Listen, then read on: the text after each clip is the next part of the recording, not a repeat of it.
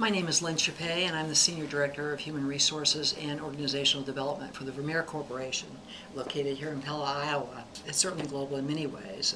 We have stretched ourselves into Europe as well as Asia. In fact, I'm going on a trip to China next week. And then we also have another part of our company located here in the U.S. On the Pella campus, we have 7 plants, all really producing ag and industrial products, about 100 plus here in Pella. We have a little over 2,000 employees, and we're in a steep growth mode. And when I say that, I'm not talking about a typical ramp up. I'm talking about a very steep ramp up that includes hiring people locally here in Pella as well as around the world. We do a lot of export, but the jobs are abundant here at a time when unemployment is high. So the importance of getting skilled labor as well as credentialed workforce is highly important.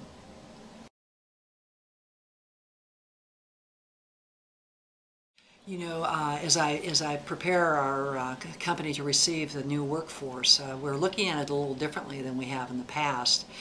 We need people who not only have a strong work ethic and understand that what the working day is all about, but also bring with them a sense of responsibility in terms of their citizenship within an organization. We also are looking for skills, and what we've discovered in the current workforce is that something as simple as a basic measurement and the ability to measure on a ruler scale is a challenge. And you know, I'm not necessarily saying that our schools are failing us, but I think we need to work in concert with one another to really understand what the skill application is in the work environment. You know, we're reaching out and working with community colleges and local high schools.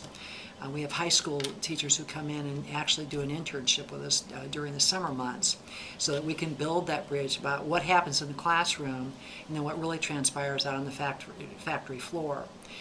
You know, I'll go back to mentioning the work ethic because I think you know, industry is a little more receptive to the flexibility of workforce needs.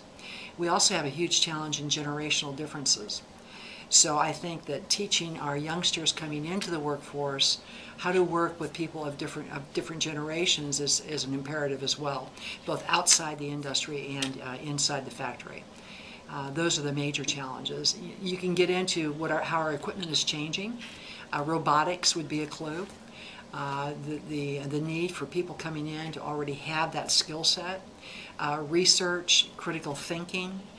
The ability to make a decision in a quick fashion or nanosecond and have it grounded on good data. So it's critical thinking skills. And I think that really is my view of our new employee and continued employee. I mean, we're challenged internally in a company like ours with people who have 30 and 35 years of service and are proud of it to skill them up as well. So we work internally in terms of building skills.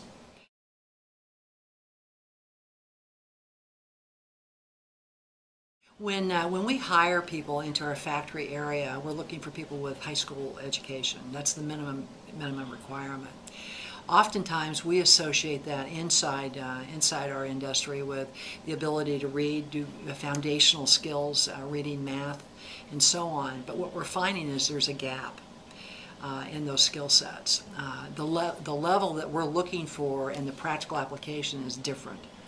And you know, I don't know what the explanation is for it. I do know that a solution could be that we work closer with the school entities. And at Vermeer, we're trying to do that. I think that early assessments that take place in the factory versus assessments that take place in education may be somewhat different, and we need to think through that critically ourselves. You know, it's interesting because I assumed, this goes back a few years, but I assumed that somebody with a high school education would be able to do foundational math, foundational measurements, English, and so on, and I'm finding out that that's not the case at all. So I think we share this in terms of a challenge in education and industry.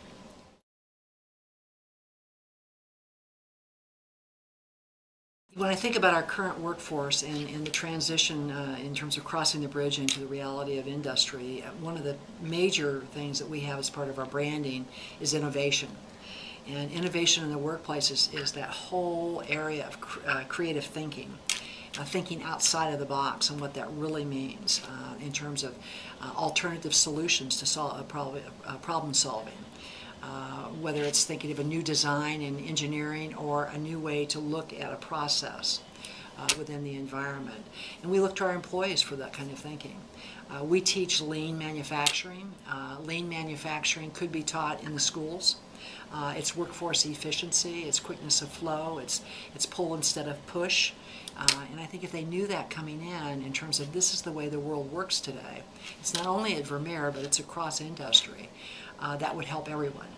I think the whole practice of lean is really, that encompasses critical thinking, evaluative thought, contribution, what your role is in a particular project, and the importance of fulfilling your role to make the whole process work. All of those are discipline skills. And as we look forward, that's what we're looking for. When you think about, I think about our expensive training internally, and my preference would be to train up after they cross the threshold, but the basic level foundational training would be done prior to threshold. And so I keep saying this over and over again because I have a passion that our schools are capable of doing this if they only know what we're looking for. And we're capable of providing insight and even at times support in the classroom to bridge the gap between industry and education.